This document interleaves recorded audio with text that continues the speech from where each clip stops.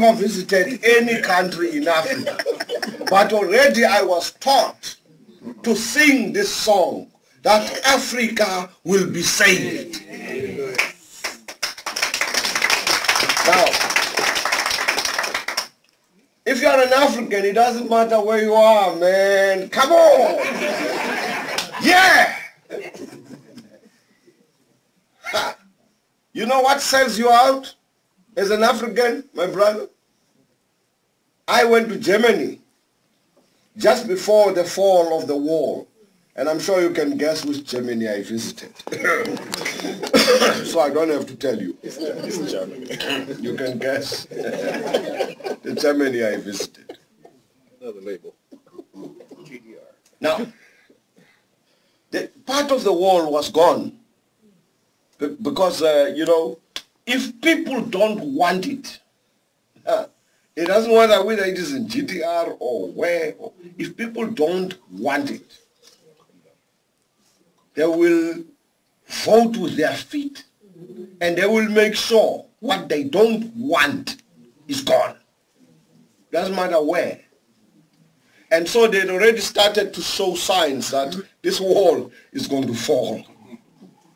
Now that man who was shouting, Gorbachev, break down that wall.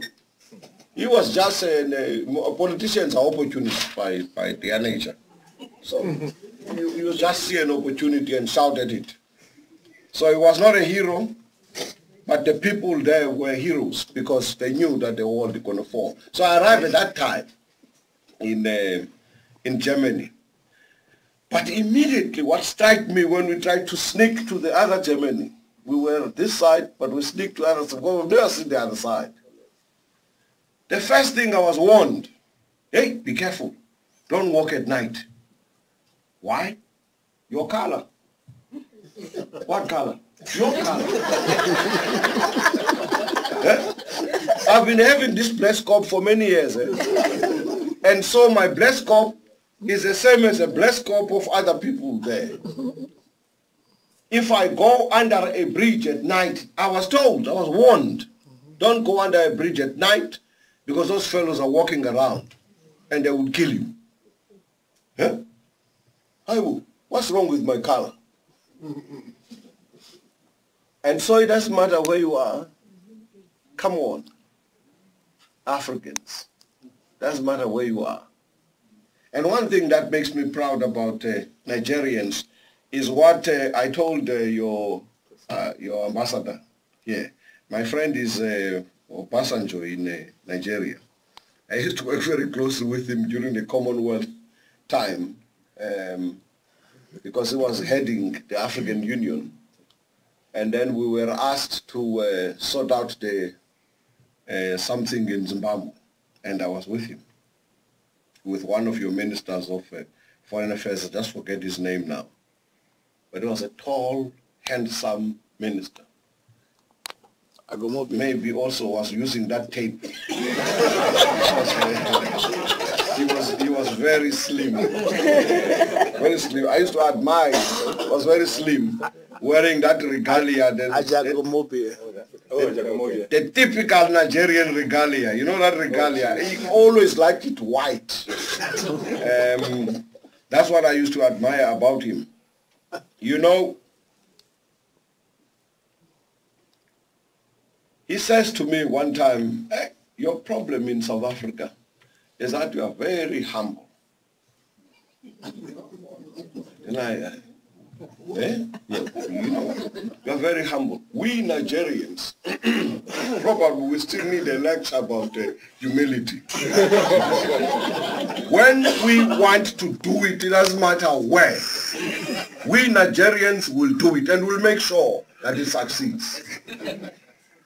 And that's what I like about Nigerians.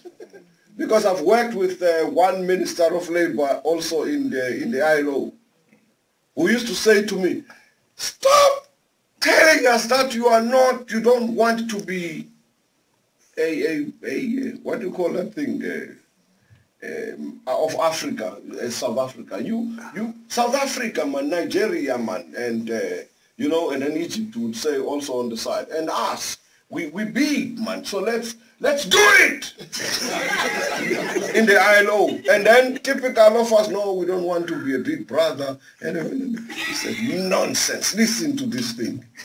Minister, wake up.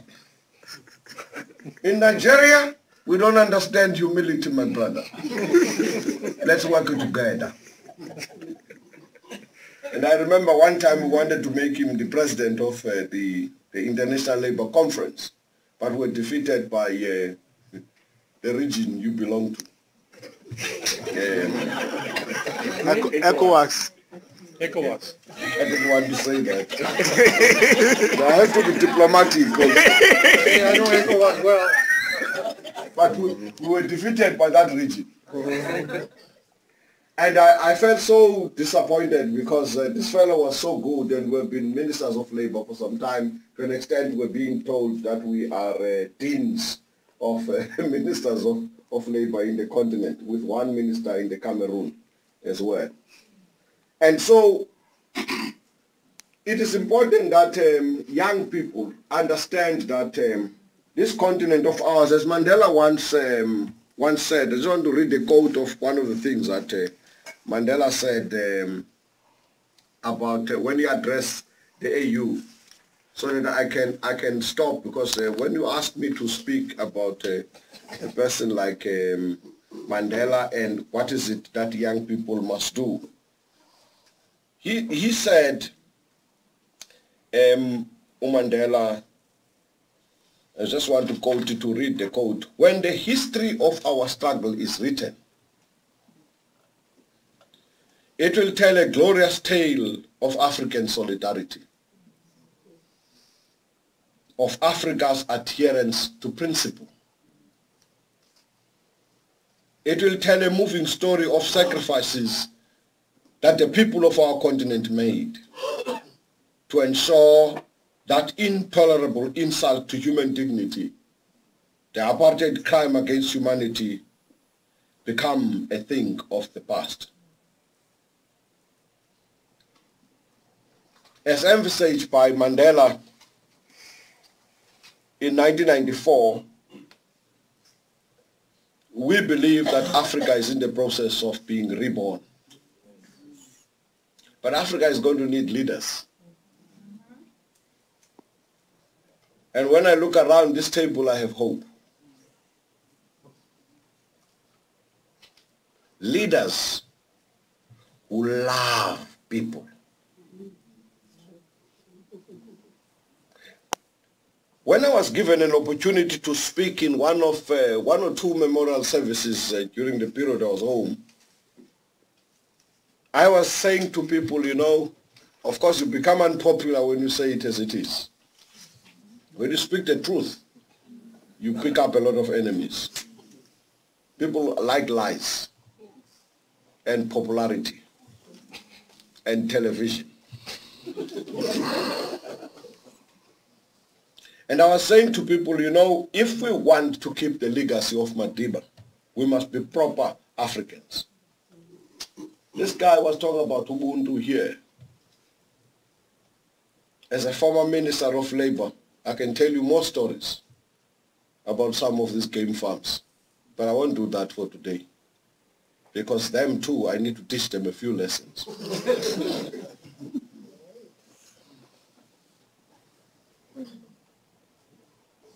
If we want to keep the legacy of Madiba as Africans, we must love people. At the moment, I'm sorry. I think in one place we visited with Thabo Mbeki, I was amazed when we received, and this is, I'm not going to call the country, when we received at the airport. We arrived very late because it was just for refueling. And so we arrived at about 1:30 a.m. There were young kids there who were wearing tiny little skirts. Yes, the skirts were beautiful that they were wearing. But all of us said to ourselves, young kids, 1:30 a.m. at the airport. And then they are carrying these flags of this country that I'm not going to call by name. We didn't take kindly to that. But unfortunately, you know, as it stands, it's difficult to say to this person, Mr. President, we are not enjoying this thing. These kids must wake up tomorrow and go to school. Yes. But you are having them here at the airport. We must love people. And I made an example about a ladder. The ladder is like this, and the top is usually small. So it goes like that. So I always say the bulk of our people are at the bottom of the ladder. There are few people at the top. But one day, and that day is near. Don't say I'm preaching. It's near. People are going to shake the ladder. And then I said, when we fall from the ladder, there will be no time for even a professional gathering of this nature where we can think about strategy and tactics. They won't give us that time. They will shake the ladder and shake it. And those of us with big tummies, I made an example about my tummy because I don't want to hurt other people. I have my own problem. You will have to decide whether it's going to be your tummy first or your head first. And the dilemma you're going to have, you may not even touch the ground because people are angry. Yeah. And the first thing they will attack is the tummy. Because in their view, that's where our things are. And in this country, we are the only one with the shining, big, plumpy, and huge tummy. When all of us are dying of hunger. Yes. There's only one man in the village, or many, who are dying of overfeeding. And today we talk at UN platforms that poverty must be won, must be defeated. Yes, we need more money to make sure that poverty is defeated. Rubbish. We can do better by just loving our people. And I hope that the professionals that are sitting here do not forget that you left Nigeria, it's a brain drain for Nigeria. And when you go back to Nigeria, it's a brain gain for Nigeria.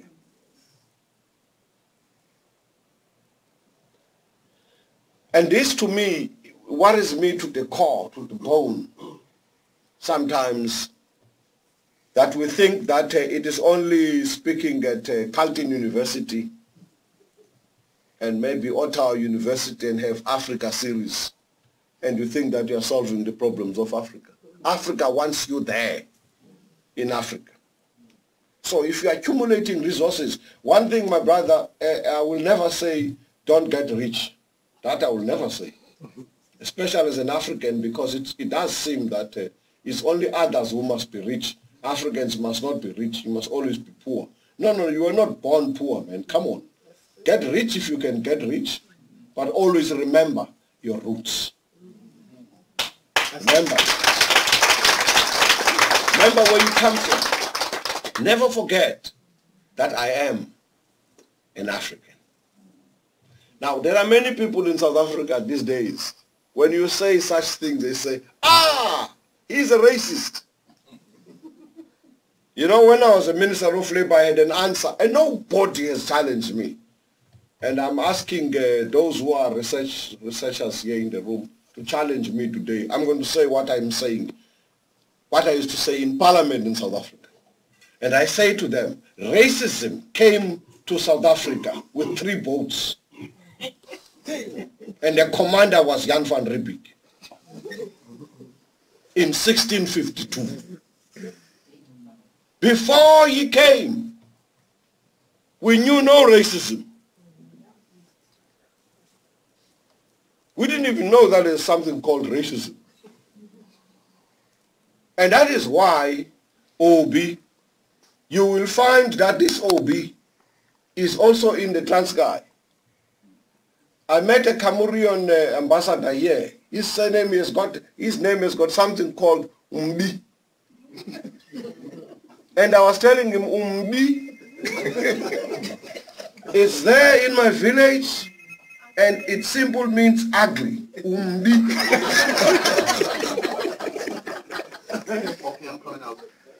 Because we were traveling all over, enjoying our sheep and cattle. And they came and do what was called bartering, whatever that name means. Give me 3 kettles, I'll give you an earring, or whatever. And then they fence, and then Amaxhosa had an expression, umlungu uba nezichithwa engaliqabi. Because in this place that this man has fenced, there is what we call ikota. It's white. We use it on our faces. And women will use ummemezi in order to beautify themselves. Not the cream from the chemist, my brother, or your pharmacy. Ummemezi. But when you fence it now and say it belongs to you as this new arrival, now we can't use it. And they coined this expression, and so, my brothers and sisters, if we want to honor Nelson Rolihlahla Mandela, I didn't know that we still have those ringtones. Well, maybe my age, you know, I understand. But the young people at least have these juicy ones where you can. or you do the Madiba jive, you know, when it rings. Because that one you can't do a Madiba jive. It's an old one, my brother. Of course, again, I'm not sophisticated. I always ask my kids about ringtones because I can't. I have a difficulty with ringtones. You know, let me just conclude by saying, ladies and gentlemen,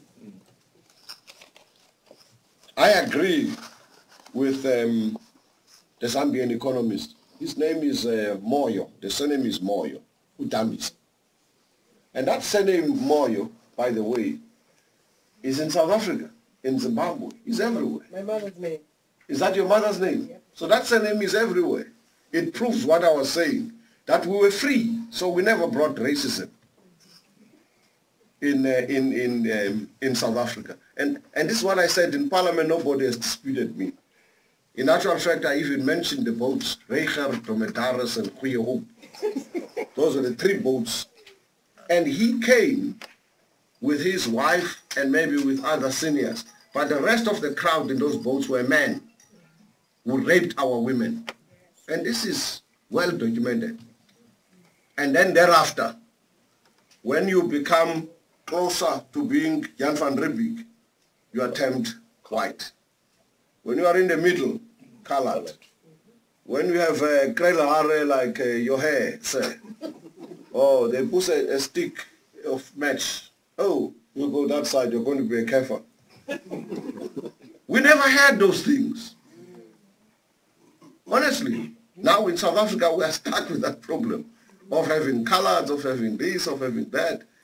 And as a result we have 11 official languages in South Africa. Precisely because we're trying to unite these people, which is what Mandela asked us to do. And so Dambisa, because you are dealing mainly with economy here, he says, you know, she says, global slowdown is Africa's chance to stand up and shine.